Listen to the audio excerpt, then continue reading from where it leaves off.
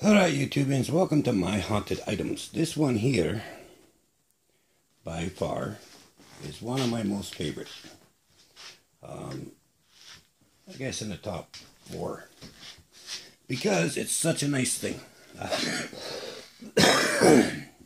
There's some beautiful work on this table. And as you can see down there, it's got a shelf and it's got the real fancy legs. It was built in the early 50s for C.B.A.S. Street Methodist Church. A few years back, when the lady was, before the church closed, of course, the lady who donated it in the first place to the church, they gave it to me, so I've had it for quite some time. But they used to put the pamphlets on there, and you know, when you know, the programs and stuff would sit up on top of there and stuff, and they'd have candles and things down there and everything. But anyway, what it does is, it's really weird because a lot of times it's just like a regular, ordinary, everyday table.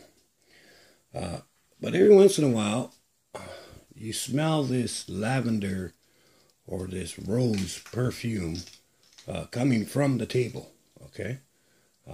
There's this really sweet, sweet smell of lavender, and you often will see orbs zipping around the table. Maybe I'll do a cinema on that later tonight. But yeah, you see orbs on it and you always smell like lavender every once in a while will come around it and everything else. Now, I have seen once, only one time though, I have seen what looked like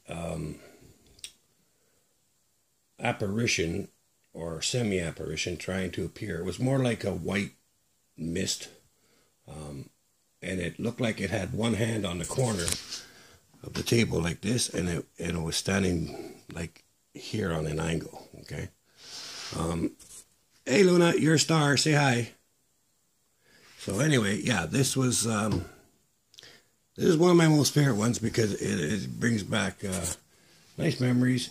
You see lots of orbs with it. You smell perfume and you smell that kind of stuff with it. And also, I have seen one time an apparition, so I'm hoping to catch it again. Catch another apparition, because it was really, really cool. Anyway, that's it. Okay, so that's the C-chord table. All right, C-chord table, and it's a very, very lovely table. I'm never going to refinish it because it might change the essence of the table, so it's just going to have to stay like that, I'm afraid. But yeah, anyway, there you have it.